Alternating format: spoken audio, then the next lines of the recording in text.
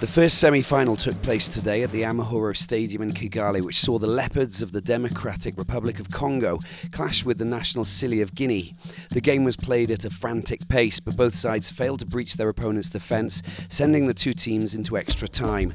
The long-awaited goal finally came, and it was Florent Ibenge's men who finally snapped the silence in the 103rd minute. Bolingi's diving header from Luvidisu's cross, sending the DRC fans into a frenzy.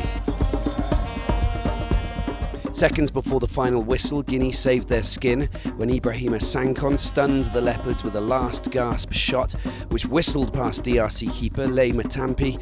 What a turnaround. Matampi's final save and the sudden death penalty sending the Leopards into the final, beating Guinea 5-4. Now we know the first finalists who will face either the Côte d'Ivoire or Mali. DRC now just one win away from winning their second CHAN after their successful run in the first edition in 2009. The consolation for Guinea is a chance of winning the bronze medal in their first ever appearance at the CHAN here in Rwanda.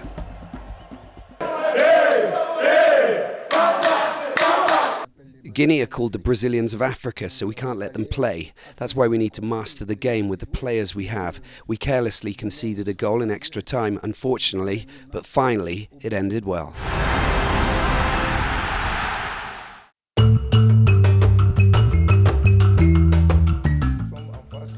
We're facing a great footballing nation, a great team.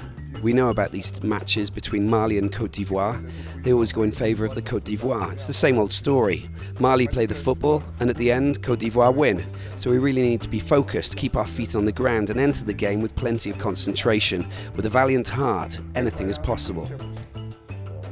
I'd really like to give credit to the work that Mali have achieved in whichever competition they play in, whether it's the youth category, under-17s, under-20s, and also here at this CHAN for the quarter-finals.